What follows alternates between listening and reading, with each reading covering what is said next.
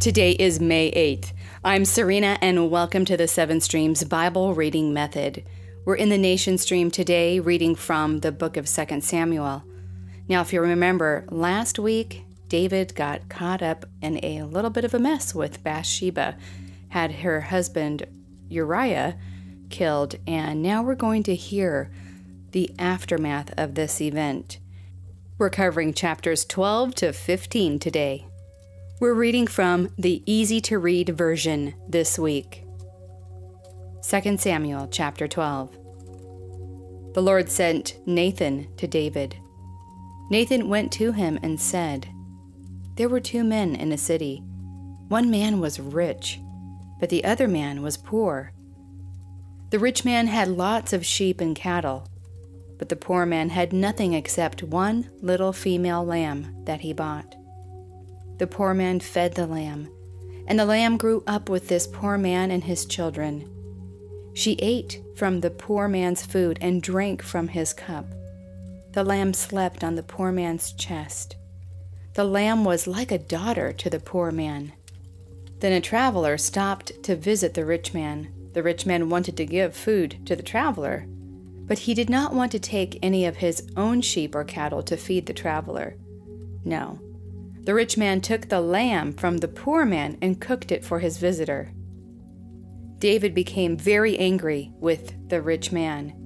He said to Nathan, "As the Lord lives, the man who did this should die. He should pay 4 times the price of the lamb because he did this terrible thing and because he had no mercy." Then Nathan said to David, "You are that rich man.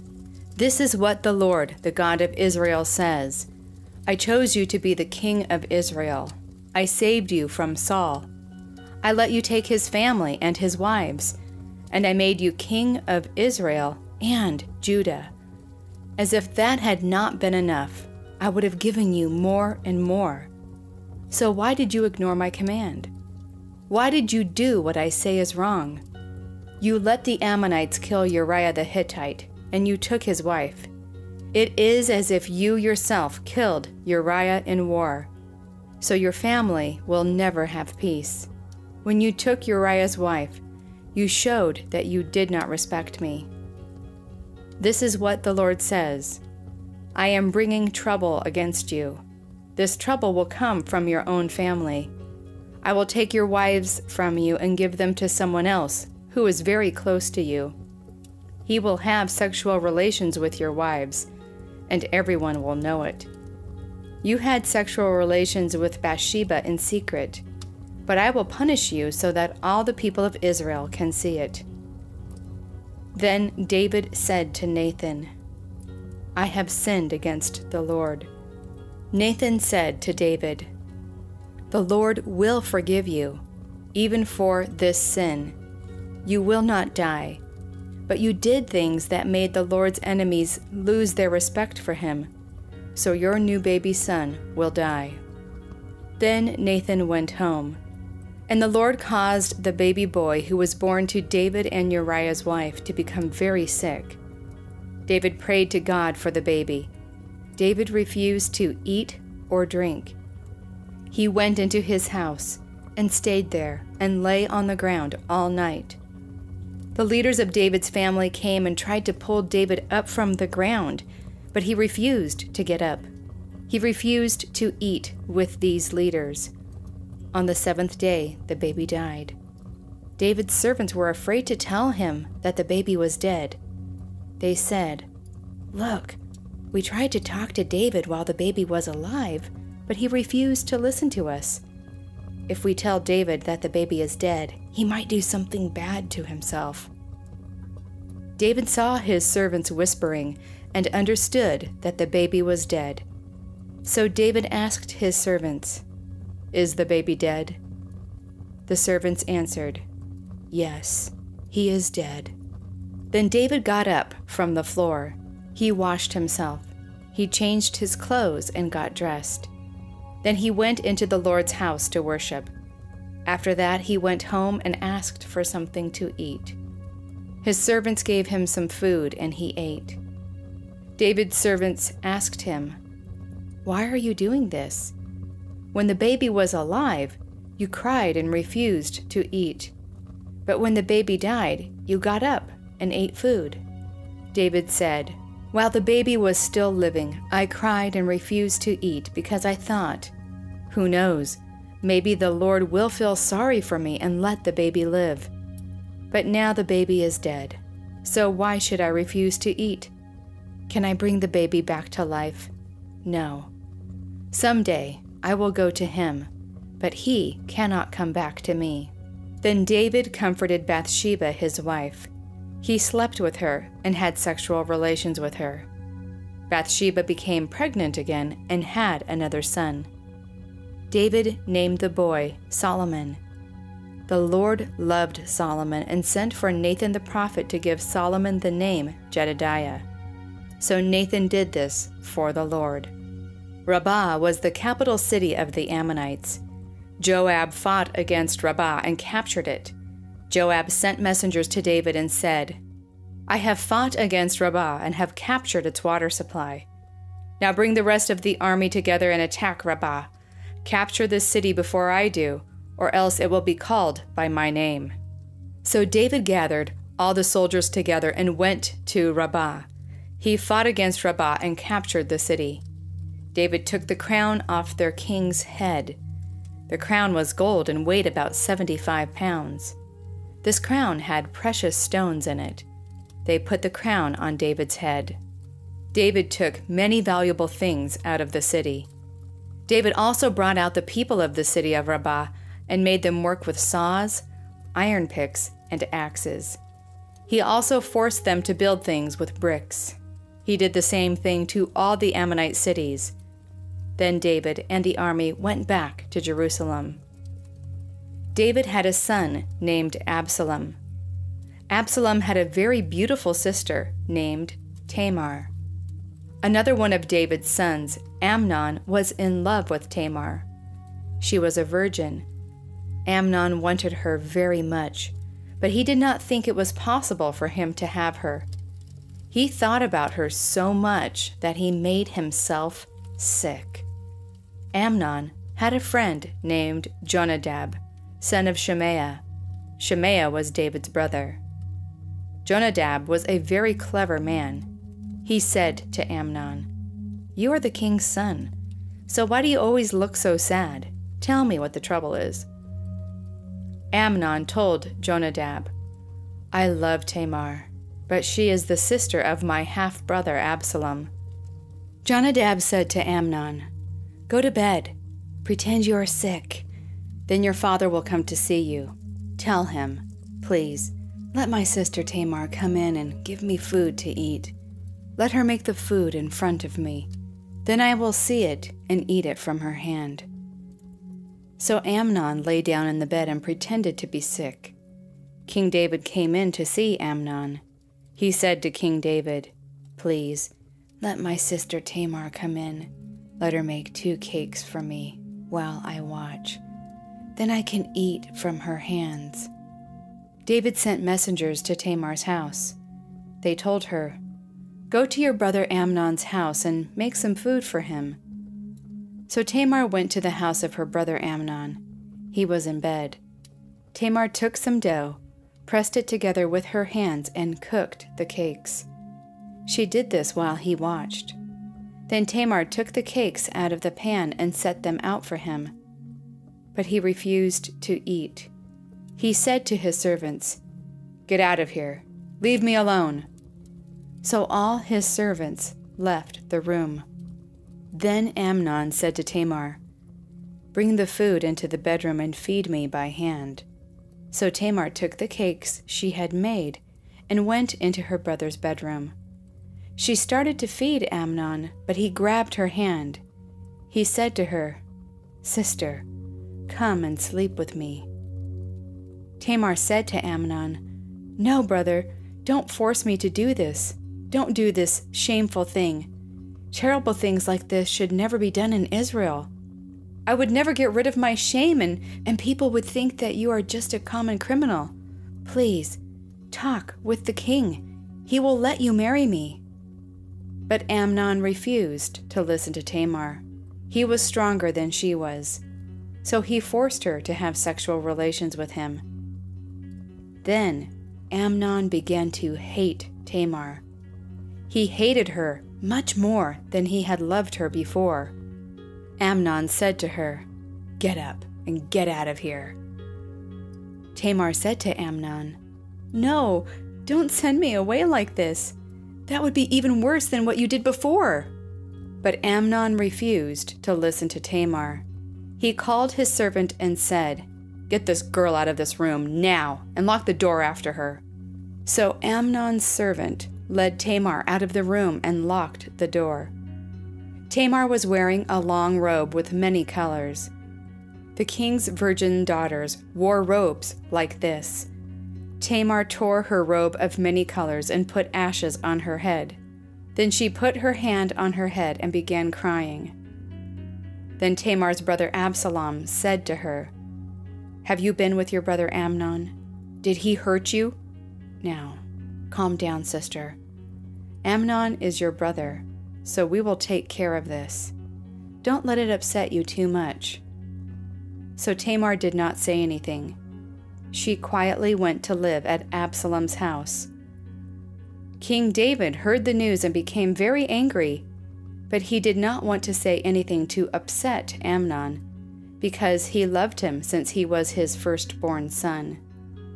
Absalom began to hate Amnon.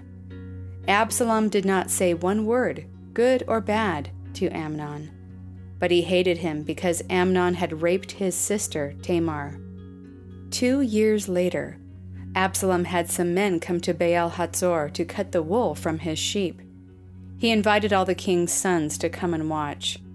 Absalom went to the king and said, "I have some men coming to cut the wool from my sheep. Please come with your servants and watch." King David said to Absalom, "No, son, we will not all go. It will be too much trouble for you." Absalom begged David to go. David did not go, but he did give his blessing. Absalom said, "If you don't want to go, please let my brother Amnon go with me." King David asked Absalom, "Why should he go with you?" Absalom kept begging David.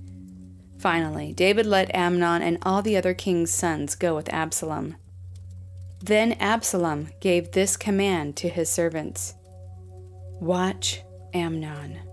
When he is drunk and feeling good from the wine, I will give you the command. You must attack Amnon and kill him. Don't be afraid of being punished. After all, you will only be obeying my command. Now, be strong and brave." So Absalom's young soldiers did what he said.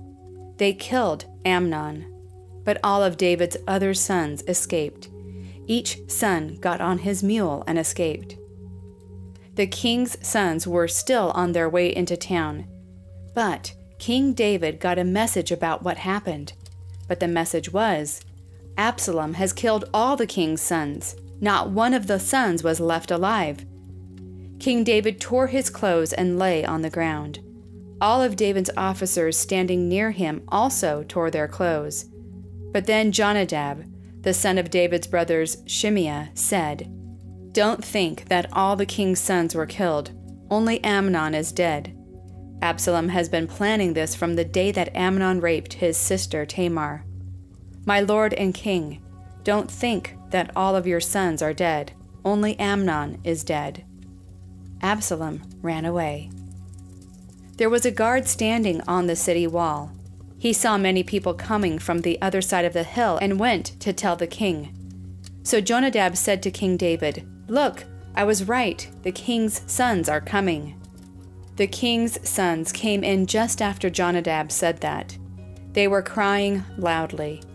David and all of his officers began crying. They all cried very hard. David cried for his son every day. Absalom ran away to Talmai, son of Ammihud, the king of Geshur. After Absalom had run away to Geshur, he stayed there for 3 years. King David was comforted after Amnon died, but he missed Absalom very much. Joab, son of Zeruiah, knew that King David missed Absalom very much.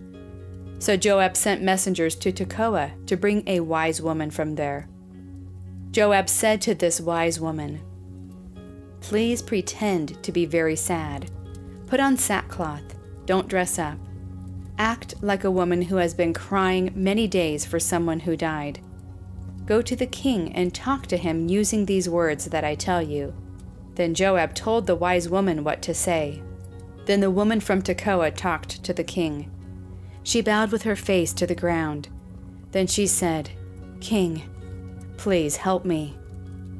King David said to her, "What's your problem?" The woman said, "I am a widow. My husband is dead. I had 2 sons. They were out in the field fighting. There was no one to stop them. One son killed the other son. Now the whole family is against me. They said to me, 'Bring us the son who killed his brother, and we will kill him, because he killed his brother.' My son is like the last spark of a fire. If they kill my son, that fire will burn out and be finished. He is the only son left alive to get his father's property. So my dead husband's property will go to someone else, and his name will be removed from the land." Then the king said to the woman, "Go home. I will take care of things for you." The woman of Tekoa said to the king, "Let the blame be on me, my lord and king. You and your kingdom are innocent." King David said, "If anyone is saying bad things to you, bring them to me. They will not bother you again." The woman said, "Please, use the name of the Lord your God and swear that you will stop these people. They want to punish my son for murdering his brother. Swear that you will not let them destroy my son." David said, "As the Lord lives, no one will hurt your son. Not even one hair from your son's head will fall to the ground." The woman said, "My lord and king, please let me say something else to you." The king said, "Speak." Then the woman said, "Why have you planned these things against the people of God? When you say these things, you show you are guilty because you have not brought back the son who you forced to leave home. We will all die someday. We will be like water that is spilled on the ground. No one can gather this water back from the ground. You know God forgives people. God made plans for people who are forced to run away for safety. God does not force them to run away from Him. My Lord and King, I came to say these words to you because the people made me afraid. I said to myself, I will talk to the king. Maybe the king will help me. The king will listen to me and save me from the man who wants to kill me and my son. The man just wants to keep us from getting what God gave us. I know that the words of my Lord the King will give me rest, because you are like an angel from God. You know what is good and what is bad, and the Lord your God is with you." King David answered the woman, "You must answer the question I will ask you." The woman said, "My Lord and King, please ask your question." The king said, "Did Joab tell you to say all these things?" The woman answered, "As you live, my Lord and King, you are right. Your officer Joab did tell me to say these things. Joab did this so that you would see things differently. My Lord, you are as wise as God's angel. You know everything that happens on earth." The king said to Joab, "Look, I will do what I promised. Now, please bring back the young man Absalom." Joab bowed with his face on the ground. He blessed King David and said, "Today I know that you are pleased with me. I know because you have done what I asked." Then Joab got up and went to Geshur and brought Absalom to Jerusalem. But King David said, "Absalom must go back to his own house. He cannot come to see me." So Absalom went back to his own house, but he could not go to see the king. People really bragged about how good-looking Absalom was. No man in Israel was as handsome as Absalom. Every part of his body was perfect, from his head to his feet. At the end of every year, Absalom cut the hair from his head and weighed it. The hair weighed about 5 pounds. Absalom had 3 sons and 1 daughter. Her name was Tamar, and she was a beautiful woman. Absalom lived in Jerusalem for 2 full years without being allowed to visit King David. Absalom sent a message to Joab asking for permission to see the king, but Joab refused to come see him. So Absalom sent a second message to Joab. Again, Joab refused to come see him. Then Absalom said to his servants, "Look, Joab's field is next to my field. He has barley growing in that field. Go, burn the barley."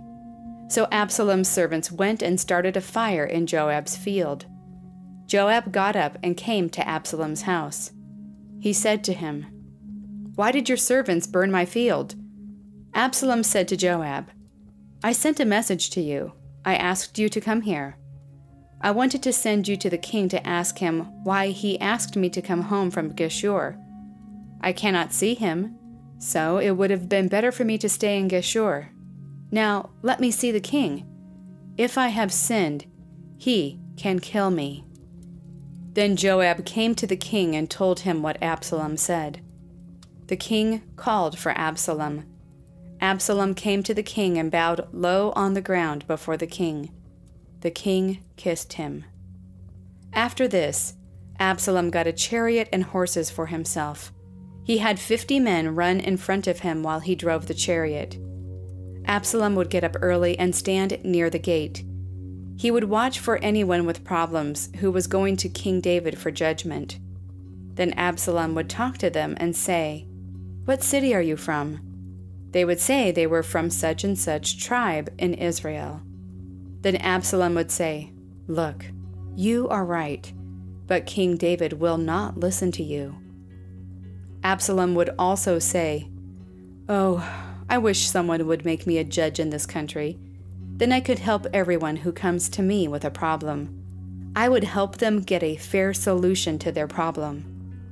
And if anyone came to Absalom and started to bow down to him, Absalom would treat him like a close friend. He would reach out and touch him and kiss him. Absalom did that to all the Israelites who came to King David for judgment. In this way, Absalom won the hearts of all the people of Israel. After 4 years, Absalom said to King David, "Please, let me go to Hebron to complete a special promise that I made to the Lord. I made the promise while I was still living in Geshur in Aram. I said, 'If the Lord brings me back to Jerusalem, I will serve the Lord in a special way.' King David said, 'Go in peace.'" Absalom went to Hebron, but he also sent spies to all the tribes of Israel. They told the people, "When you hear the trumpet, say, 'Absalom is king in Hebron.'" Absalom invited 200 men to go with him. They left Jerusalem with him, but they did not know what he was planning. Ahithophel was one of David's advisors.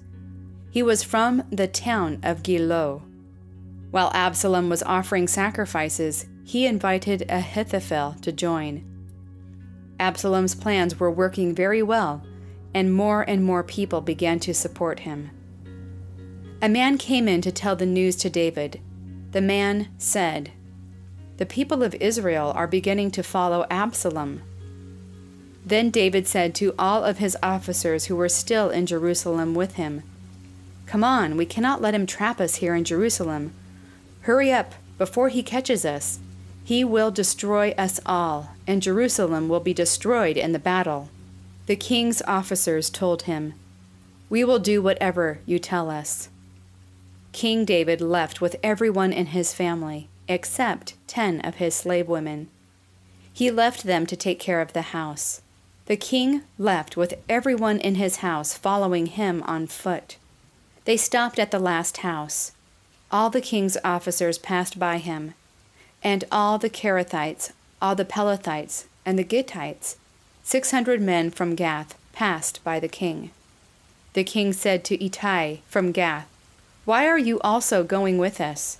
You are a foreigner. This is not your homeland. Go back and stay with the new king. You came to join me only yesterday. You don't need to wander from place to place with me. Take your brothers and go back. Go with my faithful loving kindness."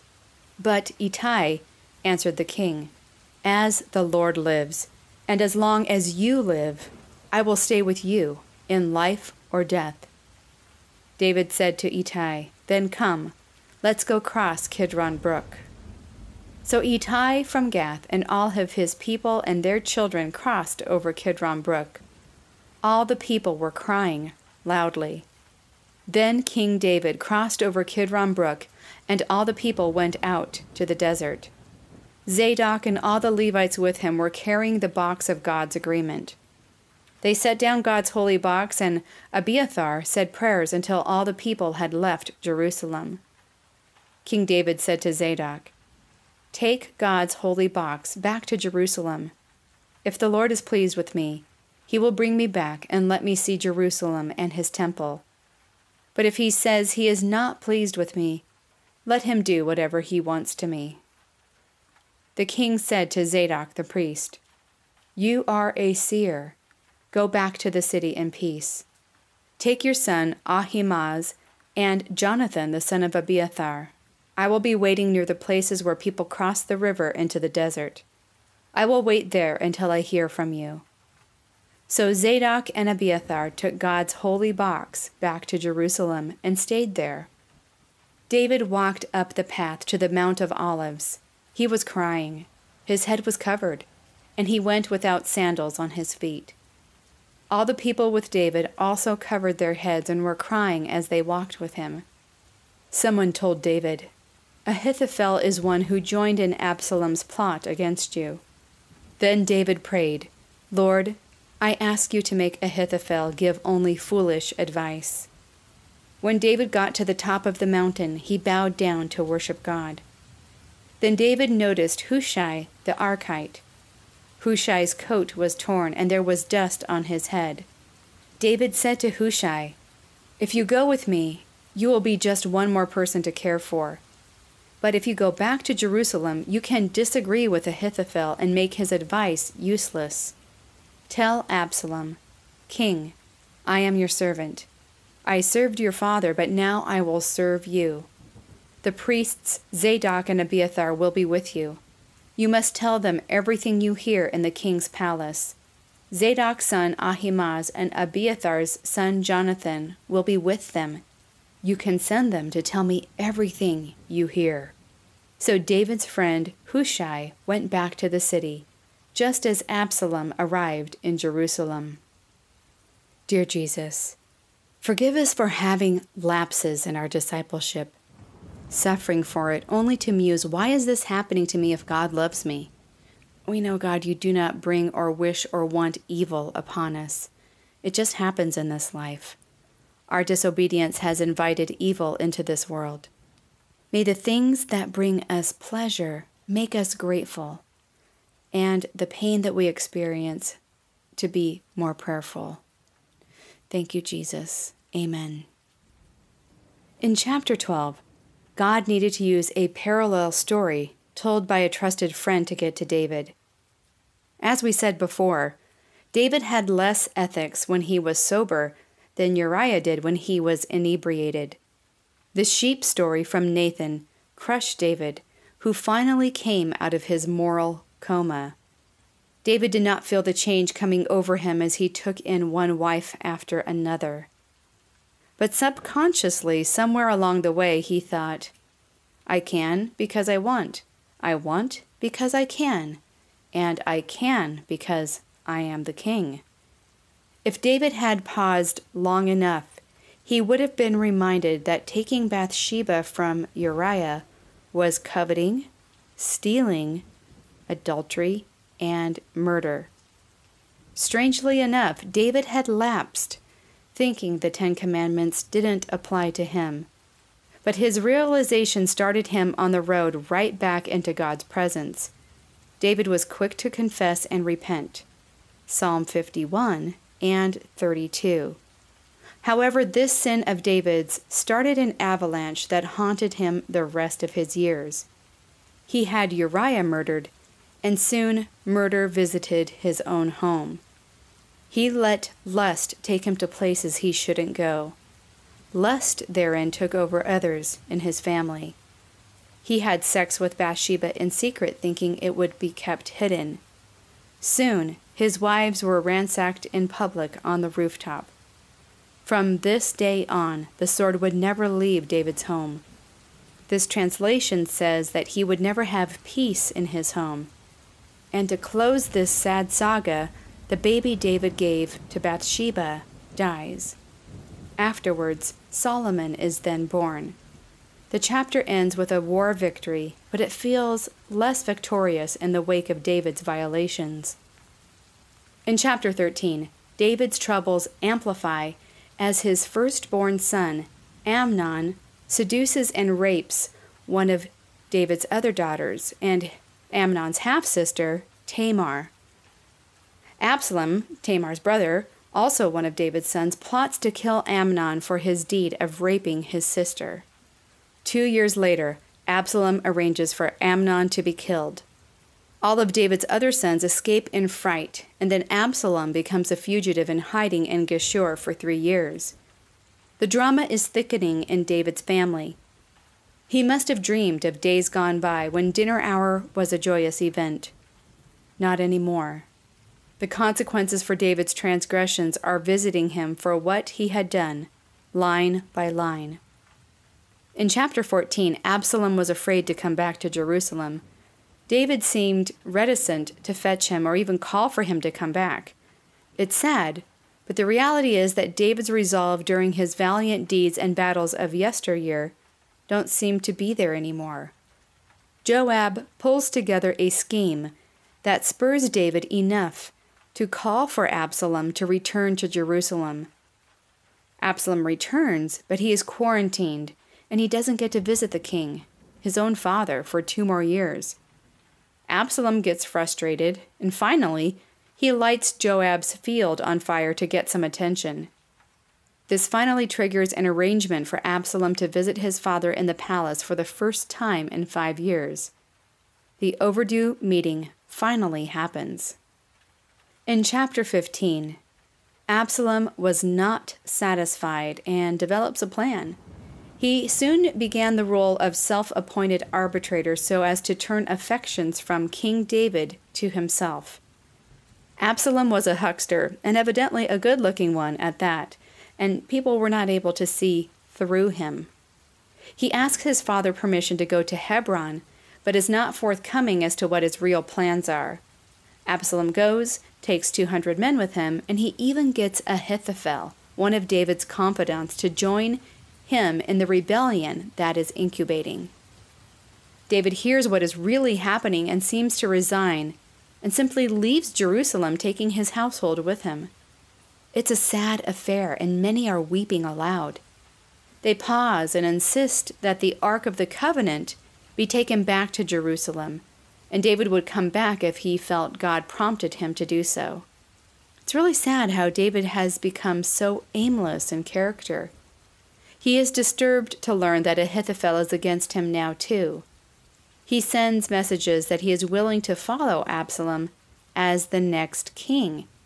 And his messengers arrive back in Jerusalem just as Absalom arrives from Hebron. What's going to happen now? We'll find out next week.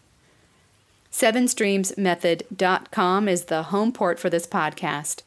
Thank you for joining me today in this very dramatic story that we have in the life of King David.